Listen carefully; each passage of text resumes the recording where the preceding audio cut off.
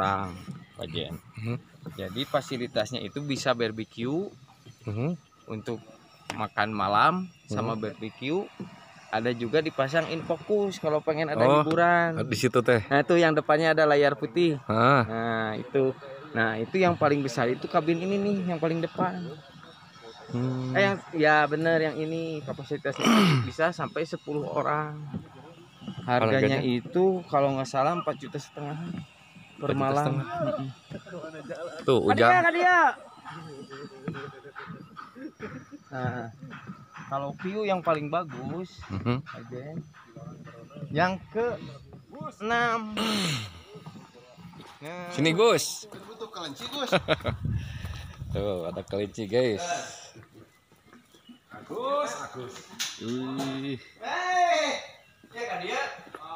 Oke, assalamualaikum warahmatullahi wabarakatuh. Hari ini di bibir danau ya, Situ Patengan. Situ Patengan di Rancabali. Kita akan kabin teh naon? Villa kabin. Penginapan.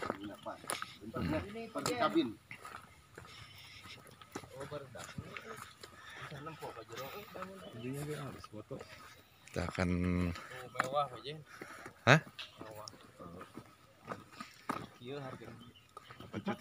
4 juta semalam per malam.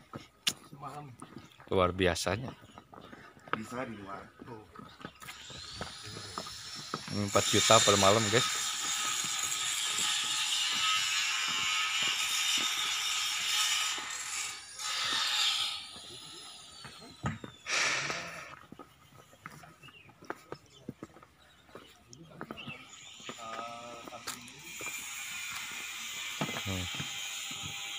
Kita berjalan di atas jembatan kayu.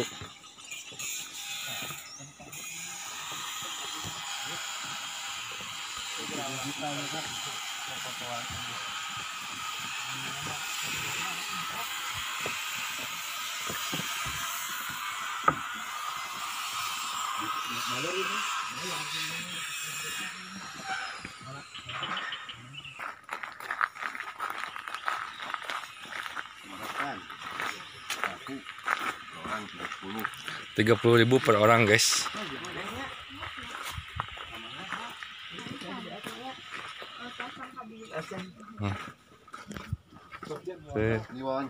Halo.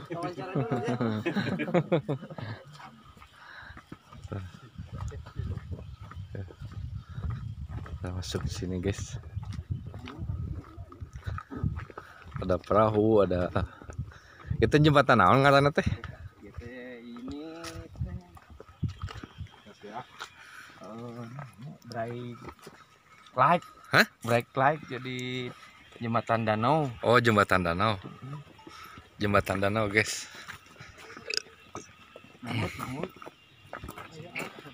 Hotdog.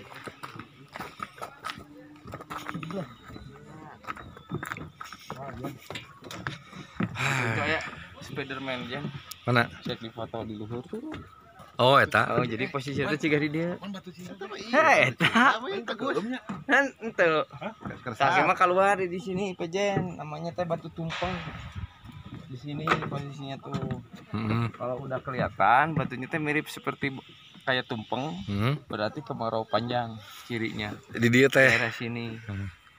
Makanya sekarang juga udah surut, tapi sekarang kan mulai musim hujan lagi. Pasti ngemplang deh kayaknya. Apa itu ngemplang? Ya penuh lah gitu, Gus langsung. Ya habis direkam. Ya Gus. Ya asup ke YouTube sih. Yang kabin-kabin tuh penginapannya view-nya sini. Oh, yang ini ya. Nah, kalau yang paling bagus kabinnya 7 sama 6.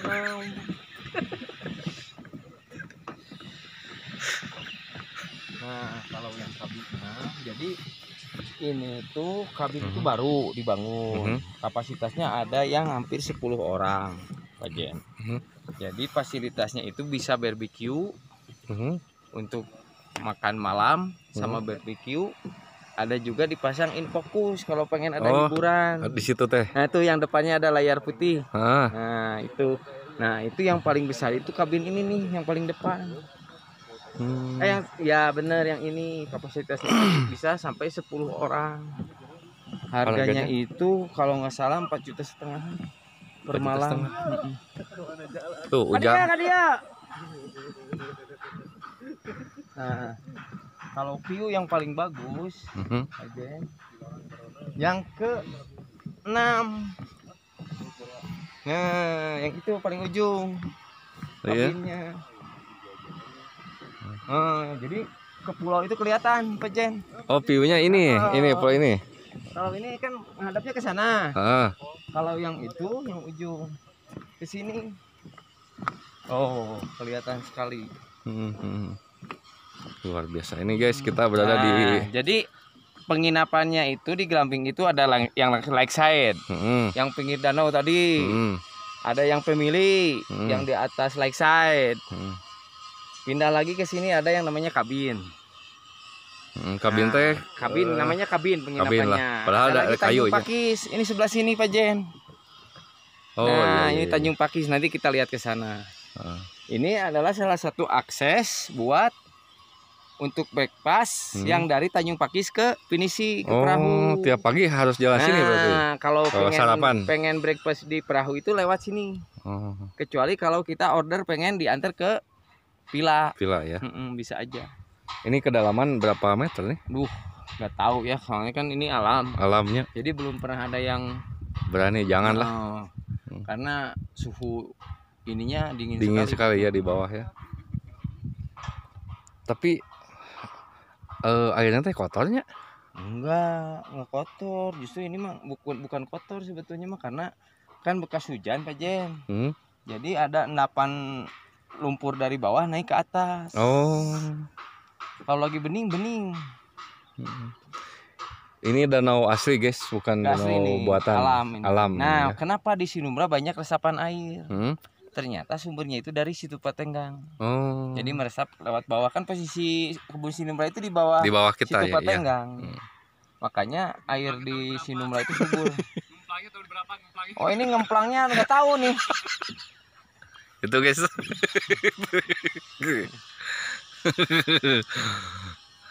Yuk orang Nili itu kita lihat ini keong. Dulu dinamakan Pulau Kelinci. Karena dulu konon kata orang dulu banyak kelincinya. Sekarang sudah mulai habis. Tetapi setelah pakai drone dari atas di kamera, ternyata bentuknya seperti love. Makanya sekarang disebut Pulau Love. Taman cinta lah. Pulau cinta. Bentuknya kayak kalau dari drone seperti hati gitu. Bukan batu cinta, bukan? Bukan. Nah, kalau batu cinta yang itu Pak Jen. Itu kan ya. Itu batu cinta mah yang itu. Nah, kalau yang itu batu karam Pak Jen. Kalau dia urat batu, guys. Nah, itu urat batu. Yang belakang urat batu itu.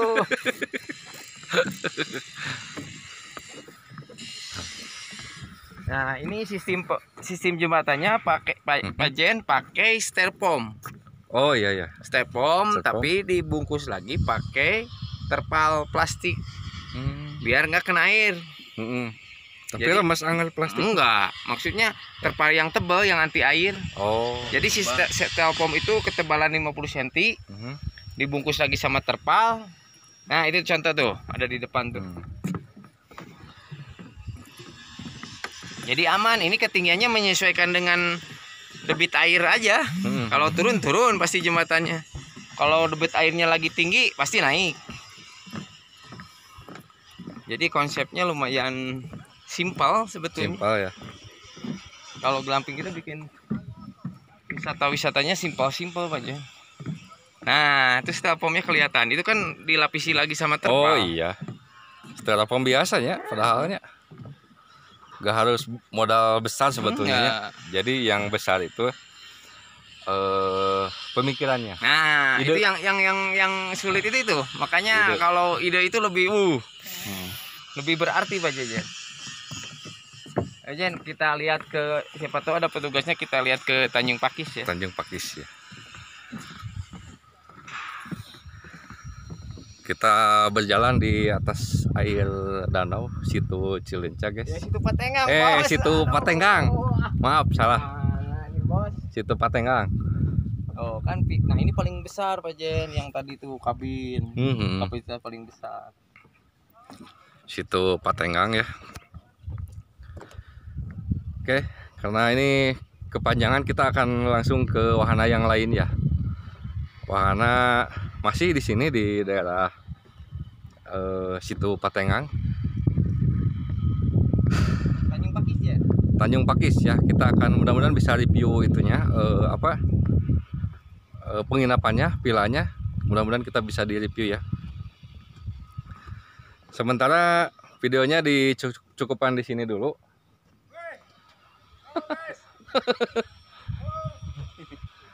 Kita lanjut di video selanjutnya ya. Assalamualaikum warahmatullahi wabarakatuh. Hatur nuhun.